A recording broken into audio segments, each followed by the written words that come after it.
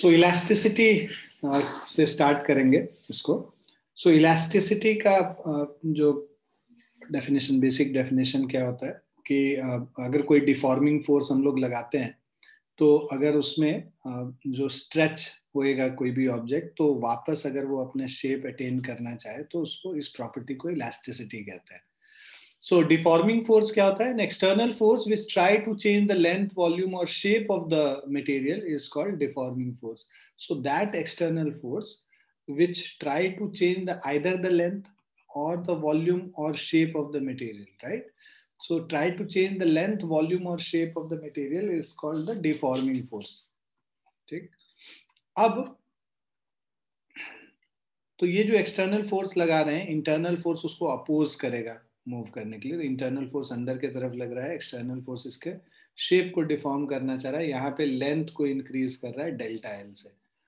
Elasticity क्या है? Elasticity is that property of a body by virtue of which the body opposes any change in its shape और size when deforming forces are applied to it. ठीक है. तो that property of body which by virtue of which the body opposes any change in the shape or in its shape or size when deforming forces are applied to it, and recover its original state as soon as the deforming force are removed. तो that property of body जिसके वजह से वो जो जब हम deforming force remove करेंगे तो वो वापस जो है अपना shape attain कर ले, उस ये property elasticity कहलाता है. Now perfectly elastic body क्या हो गया? So perfectly elastic bodies are those bodies which retain its original shape completely, and the deforming force helps it to retain its original shape.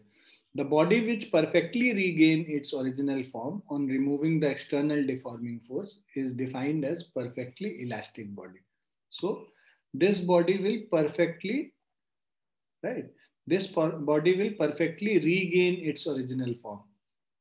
Now, very near examples of a perfectly elastic body is quartz. Quartz has the highest elasticity. It is almost a perfectly elastic body.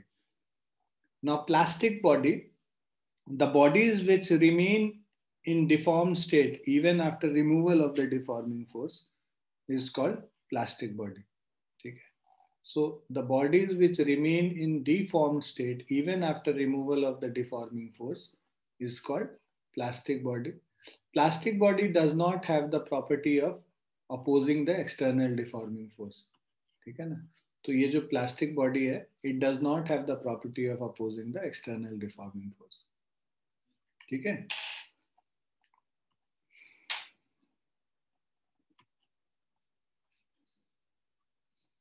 Now restoring force. So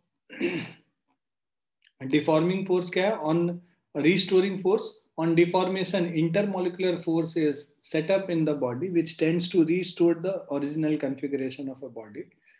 This force is called restoring force. So अगर हम कोई object को deform करेंगे तो वो उस पर एक फोर्स लगेगा जो कि उसको ओरिजिनल कन्फिगरेशन में लाने की कोशिश करेगा. That force is called restoring force. When body is deformed by some external force, that is deforming force, intermolecular distances changes. Intermolecular force oppose this change and try to bring the body to original state.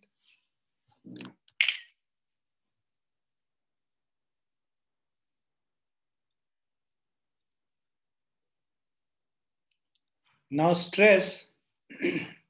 So stress का definition क्या है? Internal restoring force acting per unit area of cross section of the deformed body is called stress. So stress is basically the internal restoring forces acting per unit area. Okay, so restoring force acting per unit area is called stress. So stress will be restoring force by area of cross section. So F internal by A, where F internal is internal restoring force. Now at equilibrium, F internal is equal to F external. तो उस case में stress क्या हो जाएगा? External force by area A. SI unit of stress is Newton per meter square. है ना? Stress का unit क्या है? Newton per meter square. Stress is not a vector quantity since unlike a force, the stress cannot be assigned a specific direction. है ना? Stress क्या है? It is not a vector quantity. So stress is not a vector quantity. Since unlike a force, the stress cannot be assigned a specific direction. Now, stress is not produced due to deforming force. Deforming force is responsible for strain. So it is restoring force which causes stress. तो deforming force stress नहीं produce करता है, but जो कि restoring force है, that causes stress. Just a second. Hello.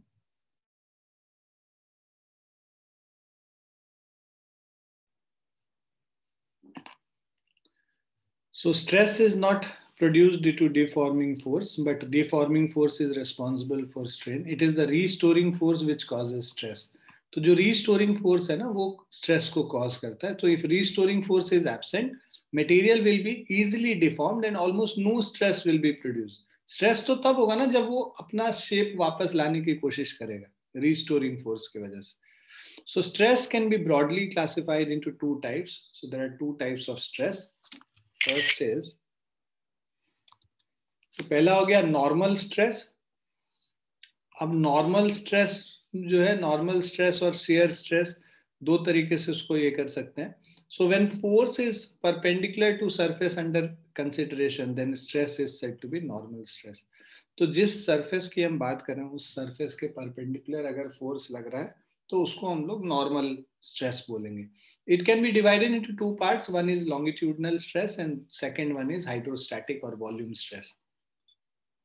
तो जो longitudinal stress है, stress produced in a body due to change in length is called longitudinal stress. ठीक है. So let जो internal restoring force perpendicular to the surface of area A, when length of a body is increased, तो longitudinal stress क्या हो जाएगा? F internal divided by area. There are two types of longitudinal stress. One is called tensile stress and other is called compressive stress. तो जब किसी भी object का size length को इंक्रीज कर रहे हो तो वो टेंसाइल स्ट्रेस होगा. Longitudinal stress produced due to increase in length of body is defined as tensile stress. तो वो longitudinal stress which So longitudinal stress produced due to increase in length of body, है ना, is defined as tensile stress. And compressive stress क्या हो गया? The longitudinal stress produced due to decrease in length of body is defined as compressive stress, है ना. So longitudinal stress produced due to decrease in length of body is called compressive stress.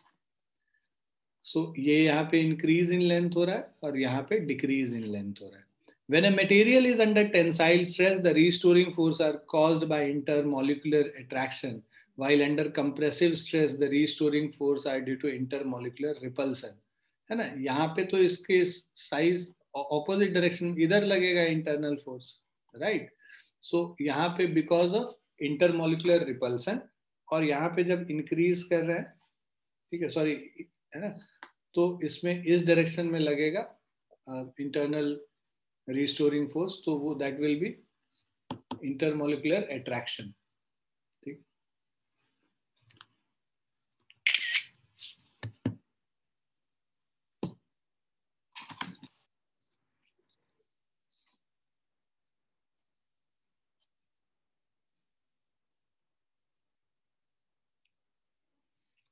Now ratio of radii of two wires of same, एक example हम लोग करेंगे अब यहाँ पे. So the ratio of radii of two wires of same material is 2:1, है ना. तो radius का जो ratio है that is equal to 2:1, right. R1 by R2 is equal to 2/1. If these wires are stressed by equal force, then the ratio of stresses produced in them will be, so देखो, stress is equal to F by A. Force equal है तो F1 by pi R1 square, right, divided by F2 by pi R2 square. ठीक है ना. सो दोनों stress का ये ratio हो गया, इसको हम लोग कह सकते हैं S1/S2, है ना। अब देखो ये फोर्स तो सेम है दोनों में, F ही है, तो ये दोनों कैंसिल हो जाएगा, पाई और पाई कैंसिल हो जाएगा, दिस इज R2/R1 का होल स्क्वायर, ठीक है। और रेशियो R2/R1 का होल स्क्वायर मतलब 1/2 का होल स्क्वायर मतलब 1/4, 1:4 हो गया रेशियो। S1/S2 का रेशियो 1:4, ऑप्शन 3 होगा।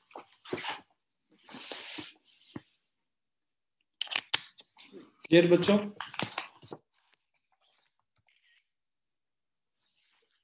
Yes sir.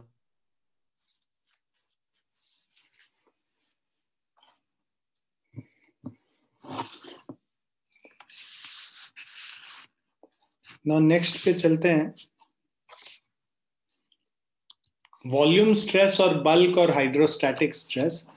So if symmetrical compressive and normal stress are applied on surface of a body, then it undergoes change in volume. The force opposing this change in volume per unit area is defined as volume stress. Okay. So consider a body. Consider a body is surrounded by a fluid having exerting pressure P on body. So then change in pressure delta P is treated as bulk stress. तो ये जो change in pressure है, that is the bulk stress. Shear stress की बात करेंगे. So whenever there is relative displacement of successive layers of a solid, a restoring force is set up parallel to the surface. Shear stress is restoring force parallel to the surface by area of surface. ठीक है. So longitudinal stress था, है ना, force upon area. यहाँ पे ये जो force है, वहां पे फोर्स परपेंडिकुलर था, यहाँ पे सरफेस पैरेलल है, ठीक है. शियर स्ट्रेस हो गया. Shear stress is measure of opposition offered by a body to change in its shape. Now comparison of pressure and stress. Pressure is always normal to the area, where stress can be either normal और tangential. दोनों चीज हो सकता है ना. जहाँ पे यहाँ शेयर स्ट्रेस में देखो ये टेंजेंशियल है फोर्स, बट प्रेशर के केस में तो हमेशा परपेंडिकुलर ही होता है, right? So pressure on body is always compressive, whereas stress can be compressive or tensile or shear, कुछ भी हो सकता है, ठीक है. So this is the difference between pressure and stress. Unit सबको सेम लगता है कि फोर्स अपॉन एरिया है तो सब सेम ही होगा स्ट्रेस, बट ऐसा नहीं है. स्ट्रेस और प्रेशर अलग अलग चीज है. अब स्ट्रेन की बात करते हैं. स्ट्रेन क्या है? Basically change in length bye original length. So strain is what change in size of the body divided by its original size is called the strain. Okay. The form of strain depends upon the direction of applied force. So longitudinal strain हो सकता है, shear strain हो सकता है, volumetric strain हो सकता है. So the form of strain depends upon the direction of applied force. There are three types of strain. Strain is unitless, ना, change in size by original size. अब दोनों size ही ले रहे हैं. Change in length bye original length, length by length, basically उसका unit क्या हो जाएगा? जीरो हो जाएगा. मतलब डायमेंशन क्या हो जाएगा? डायमेंशन लेस हो जाएगा. तो strain is a unitless and dimensionless quantity. Longitudinal strain is measure of relative change in length of the body. So longitudinal strain का जो formula है, that is change in length of the body by original length, मतलब delta L by L. So this is your longitudinal strain. Let L is the length of the body, delta L is change in length of the body. Then longitudinal strain will be given by delta L upon L. Note that length is generally defined for solids only. Therefore, longitudinal strain is defined for solids only. It is meaningless to define longitudinal strain for liquid and gases, क्योंकि यहाँ पे volume change करेगा, है ना, बस length change होके नहीं रहेगा. सो इसमें जब हम लोग लिक्विड और गैसेस की बात करते हैं तो वहां पे लॉन्गिट्यूडनल स्ट्रेन का कोई मतलब नहीं निकलेगा. अब volumetric strain longitudinal strain is measure of relative change in length of the body. So अब वॉल्यूमेट्रिक स्ट्रेन क्या हो जाएगा, change in volume of the body by its original volume. सो ये हमारा वॉल्यूमेट्रिक स्ट्रेन हो गया. Late v is the volume of body, delta v is the change in volume of the body. So volumetric strain will be delta v upon v. Okay, now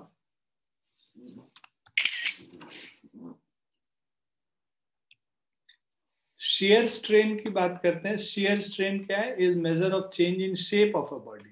So when deforming forces act in a manner that there is a relative displacement of interatomic planes, shape of a body changes. Figure below shows two forces acting parallel to the surface responsible for changing the shape of the body. These forces are shear forces. तो ये देखिए, ये जो force लग रहा है और एक जो फ्रिक्शन, बेसिकली यहाँ पे इसको हमने फिक्स्ड कर रखा है, तो एक फोर्स इधर लगेगा. तो ये जो इससे जो शेप चेंज हो रहा है ना, इसको हम लोग बेसिकली शेयर स्ट्रेन कहते हैं. शेयर स्ट्रेन में be defined as angular displacement of surface perpendicular to the applied force. So in the given figure phi is the shear strain. तो ये जो एंगल ये मूव किया, इसको शेयर स्ट्रेन कहेंगे. और ये इसको हम लोग लेट से, अगर ये डेल्टा एल है या स्मॉल लेंथ एल कर रहे हो, स्मॉल एल, और ये कैपिटल एल है, तो tan phi, because for small angle phi है ना, for L very very less than capital L, tan phi को हम लोग फाई से रिप्लेस कर देंगे. तो phi is equal to tan phi, right. Phi is equal to tan phi is equal to small L by capital L हो जाएगा. तो शेयर स्ट्रेन वहां पे क्या हो गया, wall displacement of upper face by distance between two faces. तो ये हमारा शेयर स्ट्रेन हो जाएगा.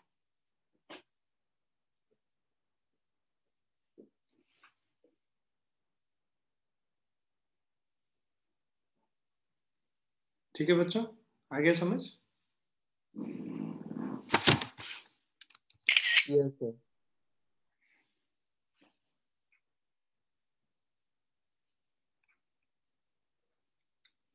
Now the next example.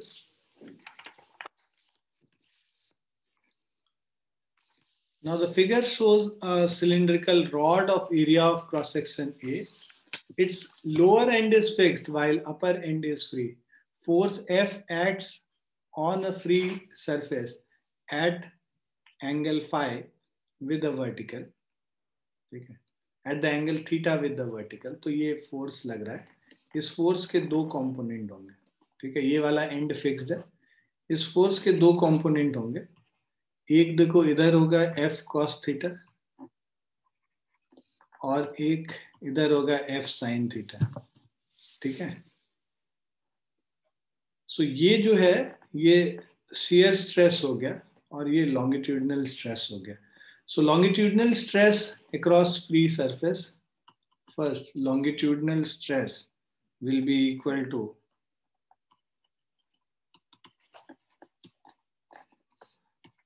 longitudinal stress is perpendicular force upon area.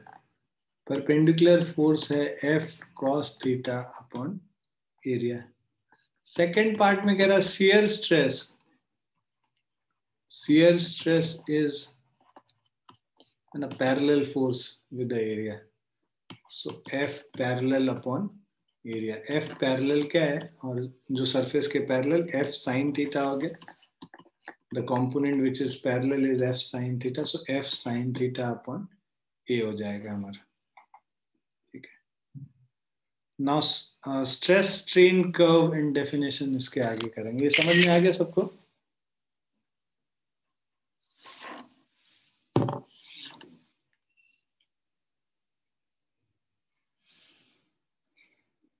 समझ में आ गया, लिख लिया आप लोगों ने. Yes, sir.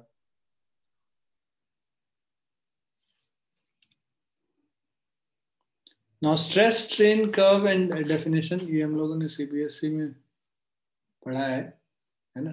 तो स्ट्रेस स्ट्रेन कर्व, एक सेकेंड बच्चा.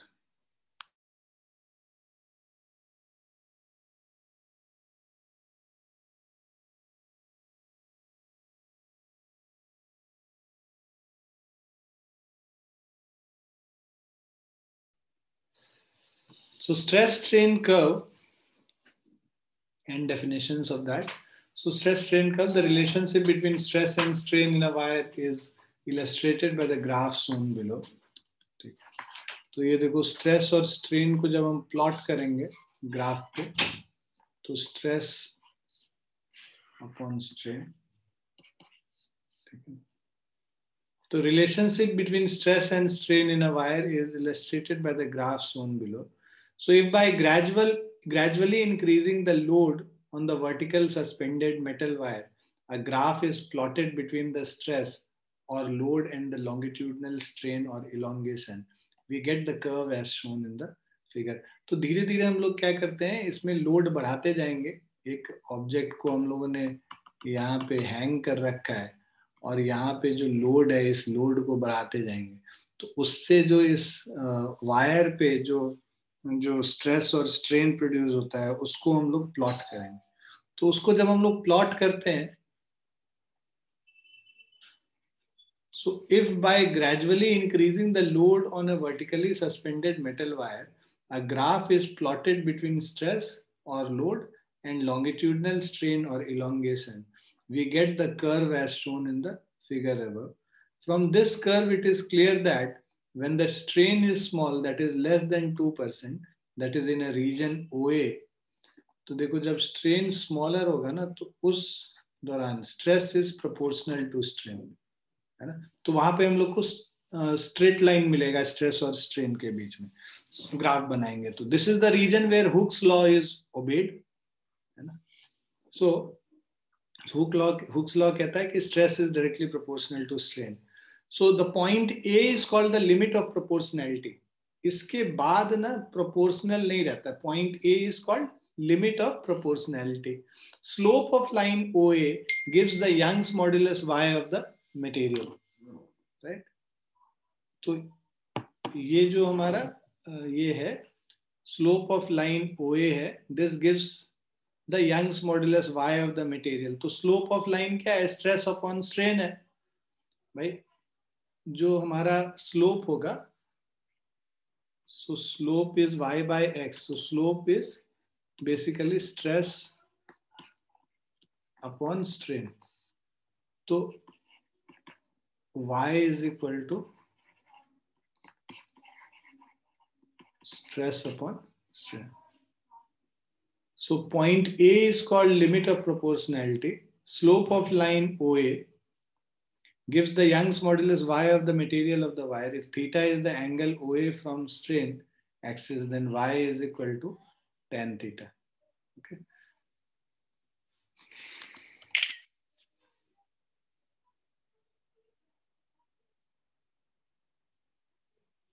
Now in the region AB, अब नेक्स्ट हम लोग आते हैं रीजन AB पे. OA पे तो हमने देख लिया कि प्रोपोर्शनल लिमिट है और डायरेक्टली प्रोपोर्शनल है, हुक्स लॉ फॉलो होता है, stress is directly proportional to strain.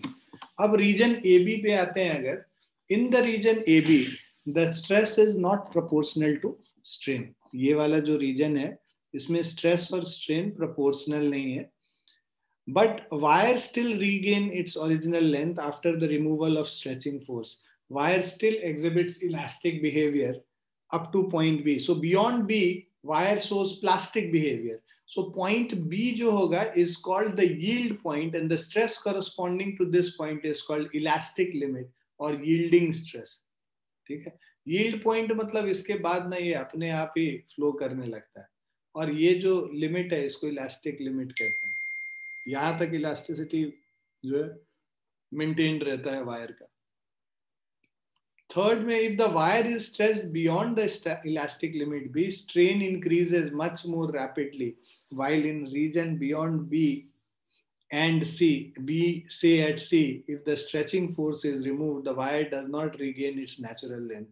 Length of wire changes permanently. Region beyond point B is called plastic region.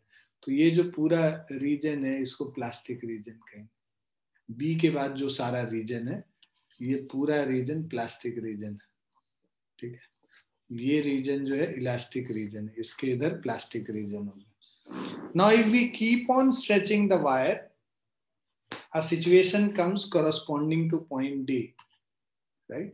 तो हम लोग वायर को अगर हम लोग स्ट्रेच करते जाते हैं तो a situation comes corresponding two point D when wire begins to flow and breaks. तो यहाँ पे इसको हम फर्दर स्ट्रेस स्ट्रेन करते जाएंगे, स्ट्रेस लगाते जाएंगे, तो उसके बाद एक ऐसा रीजन आएगा जब ये ब्रेक कर जाए। ठीक है। So if we keep on stretching the wire a situation comes corresponding to point D when wire begins to flow and breaks. So point D corresponds to breaking stress or ultimate stress. ठीक है ना, जो हमारा point D है, this corresponds to है ना breaking stress or ultimate stress. Before breaking, stress decreases momentarily as intermolecular distance becomes so large that restoring force becomes too small. Point E is called the fracture point. है ना, यहाँ पे जो है इसको हम लोग फ्रैक्चर पॉइंट कहते हैं। तो सारे पॉइंट्स पता होने चाहिए आपको, थ्योरेटिकल क्वेश्चंस बनते हैं इन सबसे। अब elastic limit, so maximum stress within which the body regain its original size and shape after the removal of deforming force is called elastic limit. Now, if the deforming force exceeds the elastic limit, the body acquires a permanent set or deformation and is said to be overstrained. Now, now we will discuss different kind of material based on this stress strain curve. So, ductile material, the material which have large plastic range of extension are called the ductile material. तो ये देखो जहाँ पे कि ये plastic reason जो है ना, जो अगर ज्यादा होगा, जितना ज्यादा होगा वो उसको उतना बेटर डक्टाइल मटेरियल बोलेंगे. So material which have large plastic range of extensions are called ductile materials. Now as shown in the stress strain curve, shown in the figure below, their fracture point is widely separated from the elastic limit. Such materials undergo an irreversible increase in length before snapping.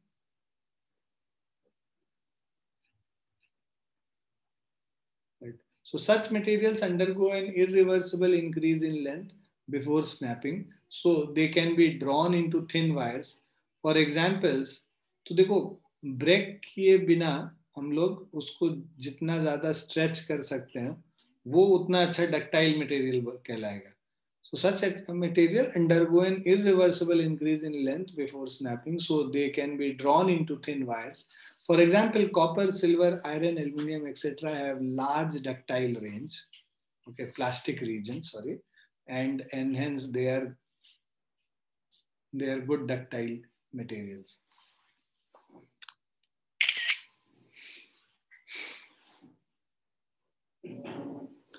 Now, brittle material.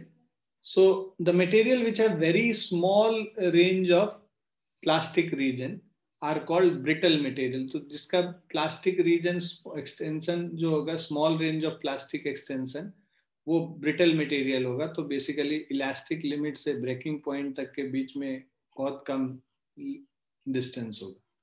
So ऐसे material को brittle material कहते हैं क्योंकि easily टूट जाता है वो. Such materials break as soon as the stress is increased beyond the elastic limit. Their breaking point lies just close to their elastic limit as shown in the figure. So breaking point is close to elastic limit as shown in the figure. For example, cast iron, glass, ceramics, these are all brittle material. They easily break. Now, elastic relaxation or elastic after effect, the property by virtue of which a body does not regain its original form immediately after removing the deforming force, but gains it after some time, is defined as elastic after effect or relaxation. Okay? So, that property by virtue of which a body does not regain its original form immediately after removing the deforming force, but gains it after some time, is defined as elastic after effect or relaxation. Now, elastic fatigue. So, when a body is subjected to repeated cycles of loading and unloading, it temporarily loses its property of elasticity. This is known as elastic fatigue. So basically अगर एक object को stretch करो, compress करो, stretch करो, compress करो, load unload करते जाओ, तो थोड़ी देर बाद क्या है, it loses temporarily its elasticity by some amount. So ये जो कि बार बार उसको स्ट्रेच और कंप्रेस करने की वजह से जो इनका जो इलास्टिसिटी लेस हो जाता है, इस प्रॉपर्टी को इलास्टिक फैटीग कहते हैं. अब malleability, so when a solid is compressed, a stage is reached beyond which it cannot recover its original shape after the deforming force is removed. This is the elastic limit, point A dash for compression. The solid then behaves like a plastic body. The yield point B dash obtained under compression is called crushing point. After this stage, metals are said to be malleable, that is, they can be hammered or rolled into thin sheets. For example, gold, silver, lead, etc.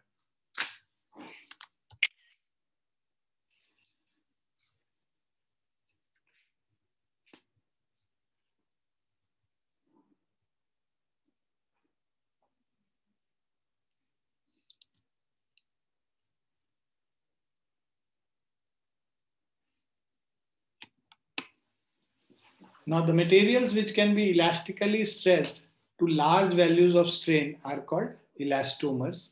तो ऐसे material जिसको है ना can be elastically stretch to large values of strain, है ना, बहुत ज्यादा stretch कर सकते हो, ऐसे मटेरियल को इलास्टोमर्स कहते हैं.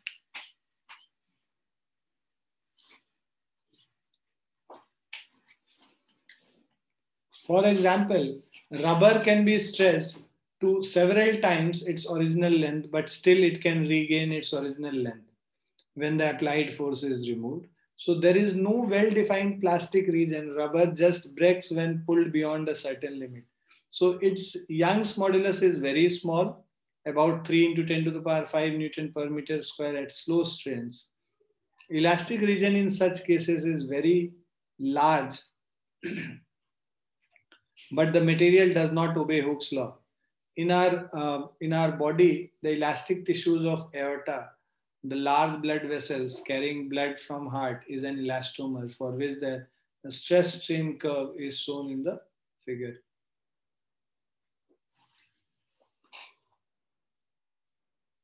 Now, elastic hysteresis.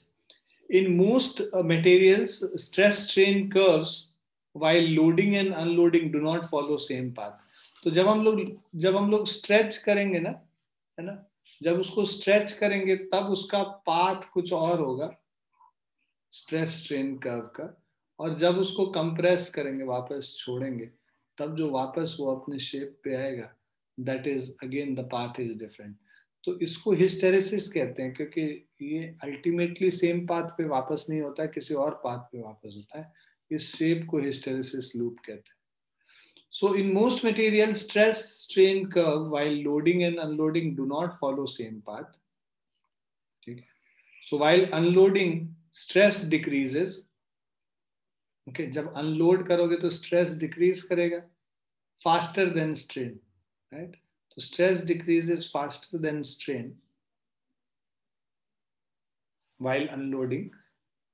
In another words, strain lags behind the stress. Now, the lagging of strain behind the stress is defined as elastic hysteresis.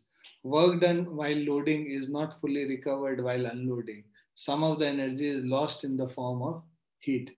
So we can draw stress strain curve while the stress strain curve while loading as well as while unloading of a given sample. For materials showing hysteresis curves while loading and unloading do not match.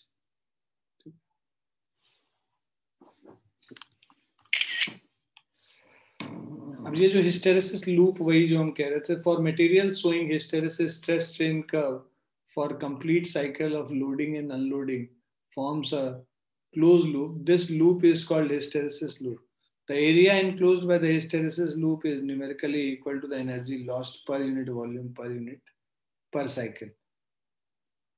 Now, materials having large area of hysteresis loop are used to absorb vibrations of the machinery as vibrational energy will be converted into heat.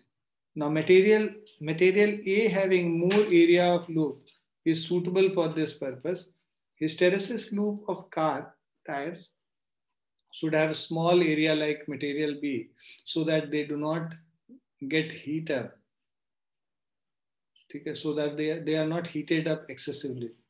Now elasticity restoring force are strictly conservative only when the elastic hysteresis is zero. That is, the loading and unloading stress strain curve are identical. The material which has low elastic hysteresis has also low elastic relaxation time. तो ये सब theoretical चीजें हैं जो कि बहुत ज़्यादा important नहीं है.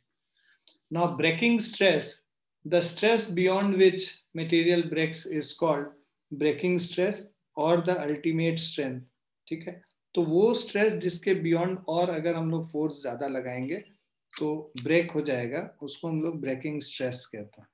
ठीक है, the stress beyond which materials break is called breaking stress और ultimate stress, ultimate strength. So breaking stress, so breaking force by area of cross section. Okay, so breaking force upon area of cross section is called breaking stress. Now breaking force is breaking stress into area of cross section. So breaking stress depends on pehla nature of material, temperature or impurities. Breaking stress does not depend on cross sectional area or thickness, applied force. So breaking force or maximum load or force that can be applied on the wire depends on cross sectional area or thickness, nature of material, temperature और impurities. ये चार चीज पे depend कर रहा है breaking force और maximum load that can be applied on the wire depends. अब हम लोग कुछ क्वेश्चंस करेंगे. फोर्थ वाला क्वेश्चन कह रहा है 1000 kg lift is tied with a metallic wire of maximum safe stress. तो एक लिफ्ट है, this is tied bye a metallic wire of maximum safe stress of 1.54. तो stress F upon A is 1.4 into 10 to the power 8 Newton per meter square. So if the maximum acceleration of the lift is 1.2 meter per second square, then the minimum diameter of the wire is. So accelerate जब ऊपर करेगा तो pseudo force नीचे लगेगा.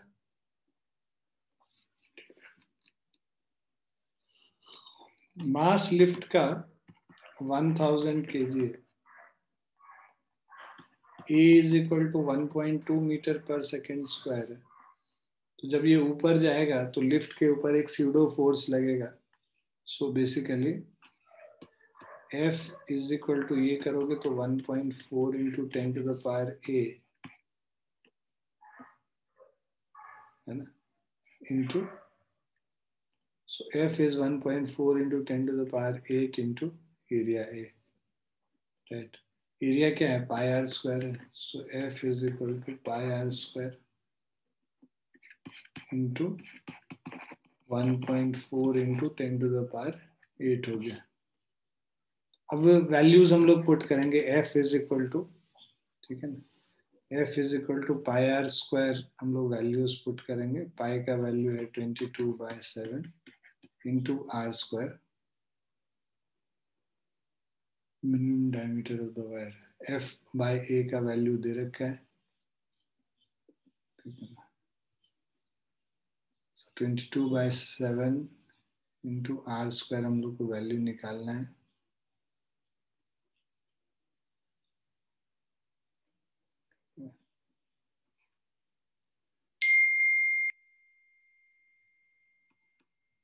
One 1.4 into 10 to the power 8 हो गया. ठीक है. तो अब अगर हम लोग वैल्यू पुट करें, अच्छा जब ये ऊपर जा रहा था ना तो इस पे जो नीचे जो फोर्स लगेगा यहाँ पे mg प्लस ma के बराबर होगा. सो ये जो ऊपर F है, F will be equal to mg plus ma pseudo force ऊपर जा रहा है, स्यूडो फोर्स नीचे की तरफ लगेगा और इसका वेट नीचे mg. So F is equal to mg plus ma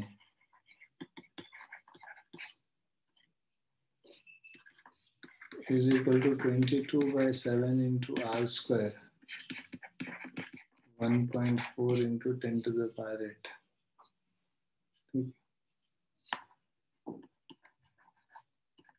1000 into 9.8 plus 1000 into acceleration 1.2. 22/7 into r square into 1.4 into 10 to the power 8 हो गया. अब ये वैल्यूज अगर हम लोग सब्स्टिट्यूट करते हैं तो हम लोग का आ जाएगा 9.8 और 1.2 हो जाएगा 11 into 1000, 11,000 into 7/22, 1.4 10 to the power 8 r square. तो ये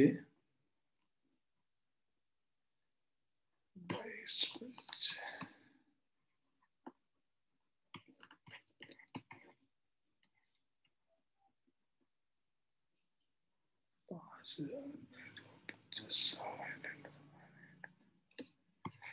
r square is equal to 2500 by 10 to the power 8. R is equal to 50 by 10 to the power 4. 5 into 10 to the power -3. ठीक है, ये रेडियस हो गया.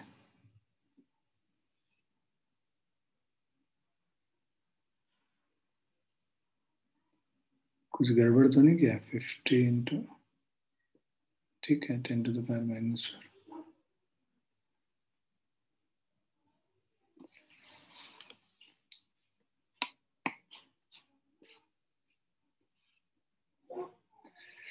डायमीटर हम लोग को निकालना है.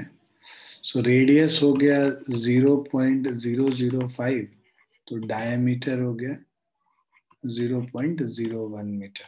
ऑप्शन 3 हो गया. क्लियर बच्चों?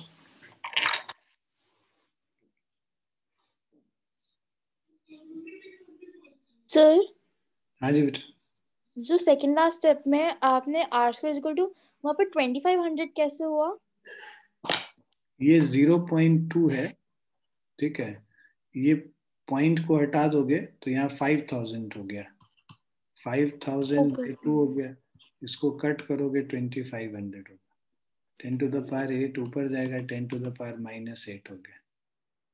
इसका स्क्वायर रूट लोगे 50 into 10 to the power -4 हो जाएगा. ठीक है, 5 into 10 to the power -3 आ जाएगा. Okay sir.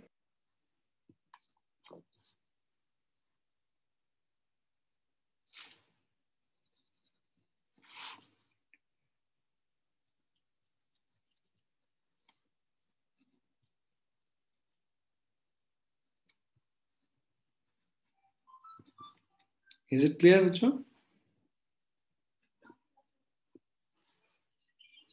Yes, sir.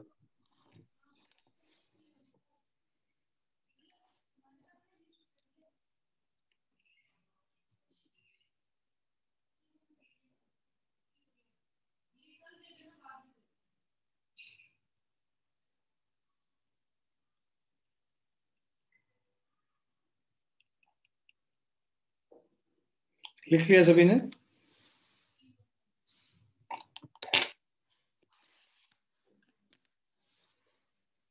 Yes, sir.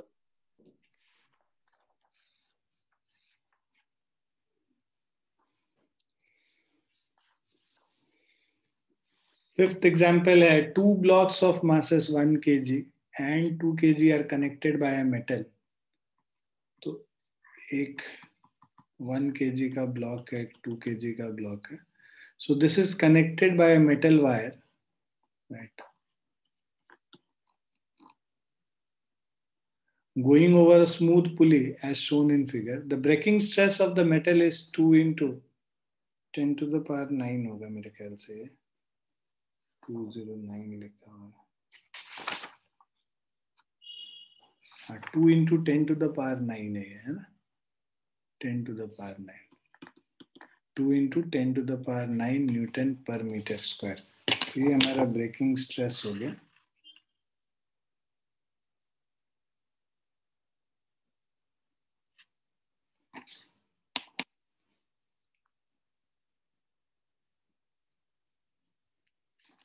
So two blocks of mass S, 1 kg and 2 kg are connected by a metal wire going over a smooth pulley as shown in the figure. The breaking stress of the metal is 2 into 10 to the power 9 Newton per meter square. What should be the minimum radius of the wire used if it is not to break? Take G is equal to 10 meter per second square. अब देखो यहाँ पे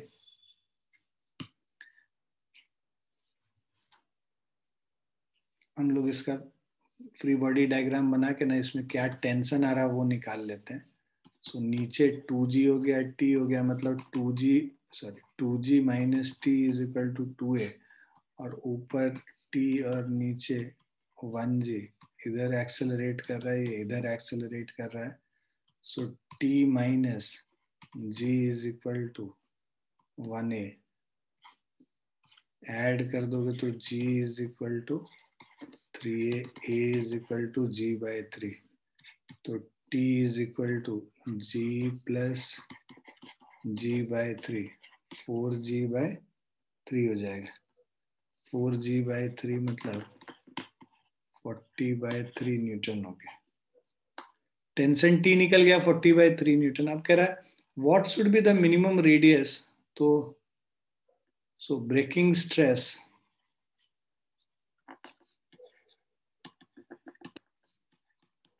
F by A, which is equal to F divided by pi r square. R, so this will give you breaking stress का value 2 into 10 to the power 9 is equal to F upon pi r square. So जो F का value होगा, ठीक है, sorry R का जो value होगा r square is equal to 4, हम लोग 40 by 3 है, ठीक है, tension divided by pi 3.14, 2 into 10 to the power 9 is r square. So इसका वैल्यू हो जाएगा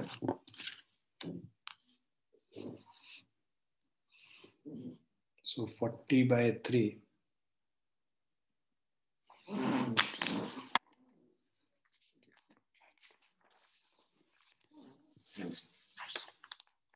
So we'll get 40 divided by 3 divided by 6.2, 2.12 into 10 to the power minus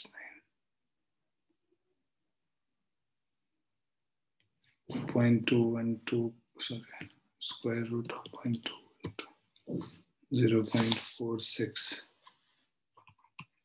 So 0.46 into 10 to the power minus 5. इसमें 4.6 दिया, कुछ गड़बड़ किया हमने. एक मिनट. 40 divided by 3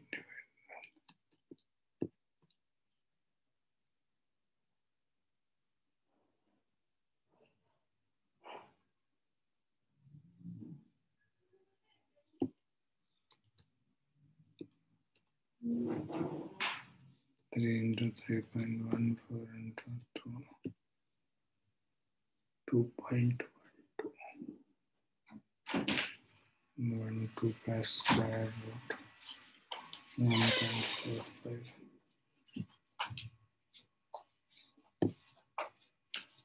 minus 9. ठीक है, 0.46 नहीं 4.6, 4.6 into 10 to the power minus 5 meter. This is the value of r, sorry, this is not r square, this is r, square root कर लिया इसका, तो ये 4.6 इंटू 10⁻⁻5 मीटर हो जाएगा।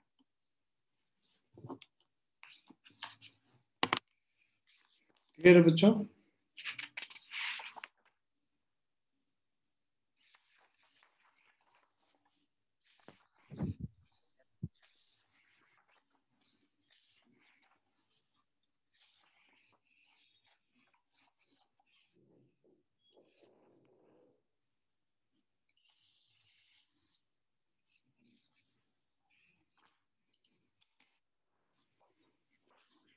इज इट क्लियर बच्चों?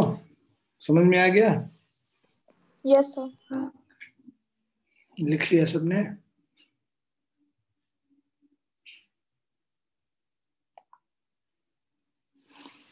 Yes sir.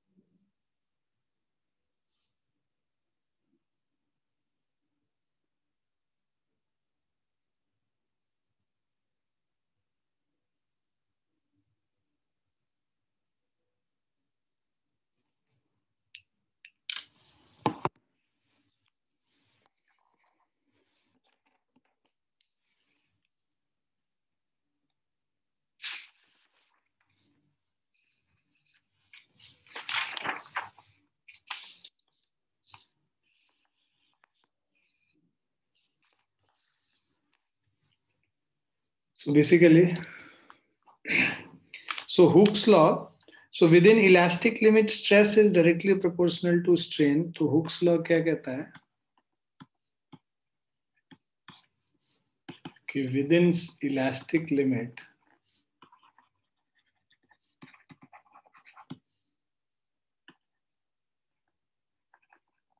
stress is directly proportional to strain. तो इससे आ जाएगा stress upon strain is equal to constant.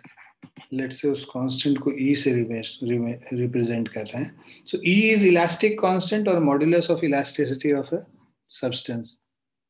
So this is elastic constant. So E is basically elastic constant or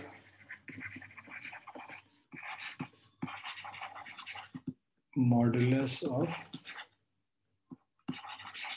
elasticity of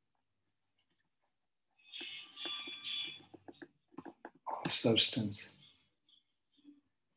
So like Boyle's law, Hooke's law is one of the earliest quantitative relationship in sign. Hooke's law is valid only in the linear position of the stress strain curve. जो जहाँ पे हम लोग को ये straight line जहाँ तक मिल रहा था वहीं तक ये Hooke's law valid है. The law is not valid for large values of strains. Third is the volume of modulus of elasticity depends on the type of material and temperature. It does not depend upon the value of stress and strain. The SI unit of modulus of elasticity is Newton per meter square. Its dimensional formula is ml minus 1 t minus 2. ठीक है? तो modulus of elasticity stress upon strain है. ठीक है? तो strain का तो कोई भी डायमेंशन होता नहीं है. स्ट्रेस का फोर्स अपॉन एरिया होता है. तो फोर्स ml1 t minus 2 है, उसको l स्क्वायर से डिवाइड कर देंगे तो ml minus 1 t minus 2 हो जाएगा इसका dimensional formula. Types of modulus of elasticity. ठीक है? सो टाइप्स ऑफ मॉड्यूलाई ऑफ इलास्टिसिटी, पहला क्या है? Young's modulus of elasticity y हो गया. दूसरा bulk modulus of elasticity K और B से रिप्रेजेंट कर रहे हैं और मॉड्यूलस ऑफ रिजिडिटी को ईटा से रिप्रेजेंट कर रहे हैं. ठीक है? 3 तरीके का मॉड्यूलस ऑफ इलास्टिसिटी है. अब Young's modulus of elasticity definition क्या कहता है? With in elastic limit longitudinal stress and longitudinal strain R constant in ratio which is called Young's modulus. ठीक है? तो Young's modulus is longitudinal stress upon longitudinal strain which is a constant. Longitudinal stress is F by A, longitudinal strain is delta L by L. तो ये L जाके इससे F से multiply हो जाएगा, डेल्टा L तो A से multiply हो जाएगा, तो FL by A delta L. So delta L is equal to FL by AY. So F is equal, or F is equal to, we can say AY by L into delta L. So basically तुमको बस यही याद रखना है, Young's modulus of elasticity is equal to longitudinal strain, longitudinal stress. So longitudinal stress upon longitudinal strain.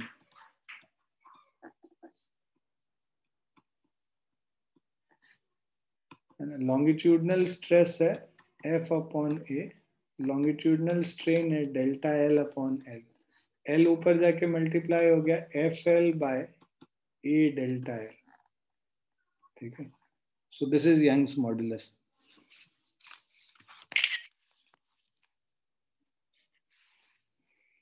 Clear है बच्चों? Now important points. SI unit of modulus of elasticity is Newton per meter square. जो stress का unit होगा वही होगा, क्योंकि strain का तो कोई unit होता नहीं है. Effect of temperature on Y. When temperature is increased, the elastic properties in general decreases. That is effect of temperature on Young's modulus हम लोग निकाल रहे हैं. So when temperature is increased, the elastic properties in general decreases. That is elastic constant decreases. Plasticity increases with temperature. ठीक है. So जब हम लोग temperature increase करते हैं तो तुम देखोगे कभी भी कोई object को heat करोगे ना तो उसका elastic property decrease, उसका elasticity decrease कर जाएगा. So when temperature is increased, the elastic properties in general decreases. That is elastic constant decreases. So plasticity increases with temperature. Now effect of impurities on Y. So Y is slightly increased by impurity. The intermolecular attraction force inside wire effectively increases by impurity. So due to this, external force can be easily opposed, defined only for solid and not for liquid or gases. Now, for a special kind of steel, elastic constant do not vary appreciably with temperature. This steel is called inverse steel. ठीक है, तो एक there is a special kind of steel जहाँ पे elastic constant do not vary appreciably with temperature. So such steel is called inverse steel. So effect of impurity on Y is slightly increased by impurity. Intermolecular attraction forces inside wire effectively increased by impurity. Due to this, external force can be easily opposed, defined only for solid and not for a liquid or gas. अब measurement of a Young's modulus, ये सब तो theoretical part है, ये इतना important नहीं है हम लोग के लिए.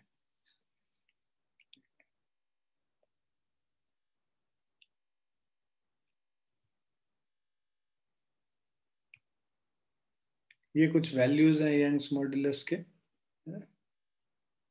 Young's modulus Y दिया हुआ, breaking stress दिया हुआ, elastic limit और yield strength दिया हुआ अलग अलग substances का.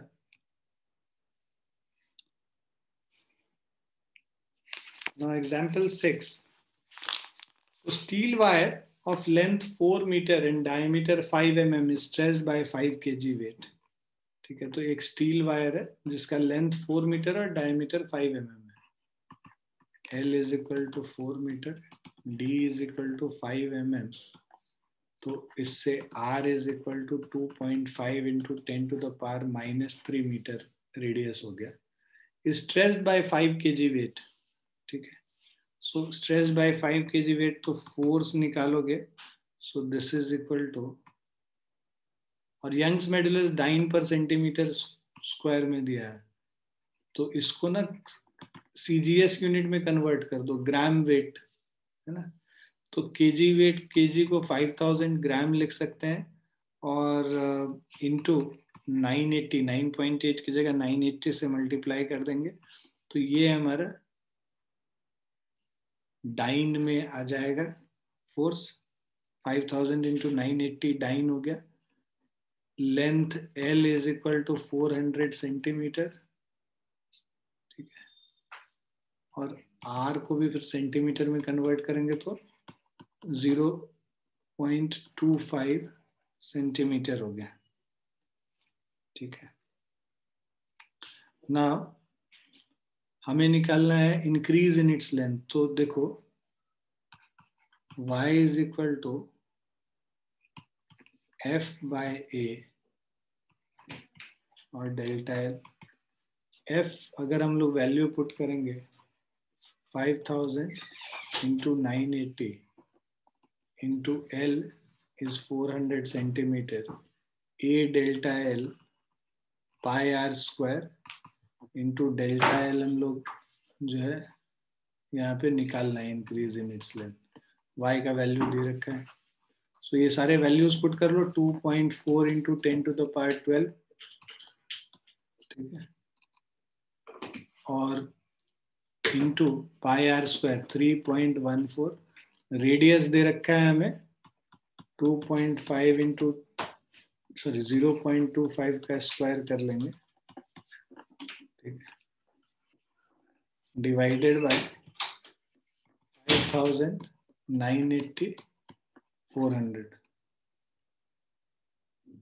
ठीक है. उल्टा कर लिया हमने. इसको उधर लेके जाना चाहिए था. चलो कोई नहीं. पहले इसको कैलकुलेट कर लेते हैं फिर उधर लेके चले जाएंगे डेल्टा एल के लिए. So if we calculate this, we have 2.4 into 10 to the power 12 into 3.14 into 0.25 square divided by 1000.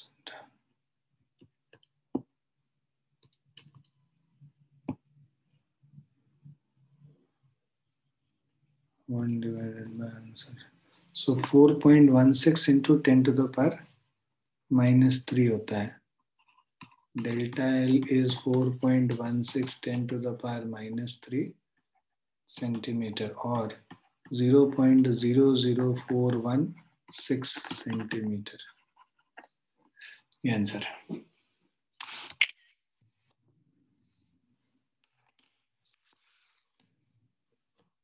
ठीक है. इसको नोट डाउन कर लो और आज हम लोग यहीं पे रुकेंगे. ठीक है. लिख लो अच्छे से इसको.